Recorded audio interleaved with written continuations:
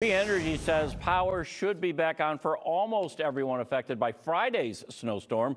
Brett Lemoyne explains why the aftermath continues to linger in homes and on the roads.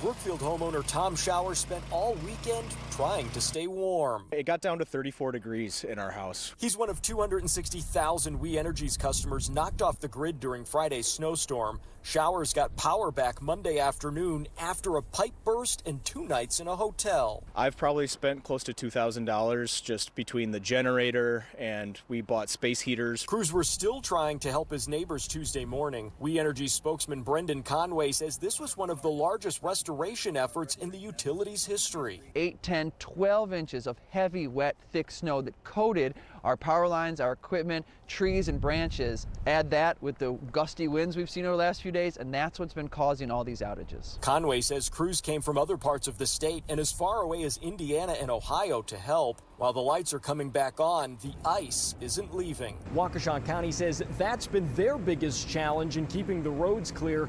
Their crews have been working 16-hour shifts for the last week. Once that wet snow adheres to the road and we can't get it off with our plows, it just continues to build up. Snowplow operators are mixing sand with salt to try and keep cars from sliding. There's hope rising temperatures into the teens later this week will provide some relief. It's been a bit of a nightmare the last few days. In Brookfield, Brett Lemoyne, Fox 6 News. We Energy says it's restored power to 98% of its customers within the first 72 hours of the storm.